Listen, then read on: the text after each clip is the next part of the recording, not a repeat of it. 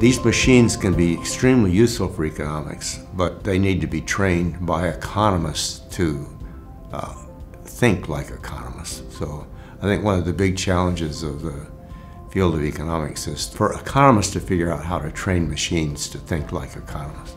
Well, I think the model for it is how we train human economists, which is we start with young people who don't know much about the subject. We do a curated presentation of results in the field with the emphasis on definitive studies. And I think you can, in supervised learning of machines, you can replicate that process. It does change the mode of teaching. You're not standing in front of a class anymore or running a tutorial. You're talking to the machine in its language, I suppose. But the instruction task is not that different.